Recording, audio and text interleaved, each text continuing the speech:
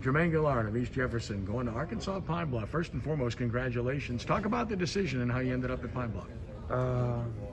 I just, I was just hoping that I just get this offer. I was just looking forward to going there.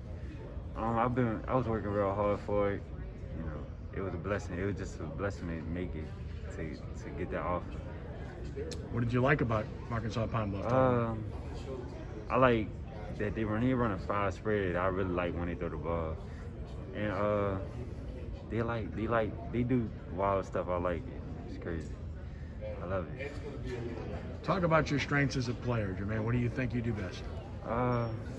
I catch well. You know, I'm a really good catcher, and I focus up on the ball. That's probably my best strength, yes, because I focus on the ball. I know you're versatile enough to play anywhere. You like playing outside, split. You like the slot, or what do you like most of all? I like playing inside. You know, I can hit corners, posts, comebacks, all that.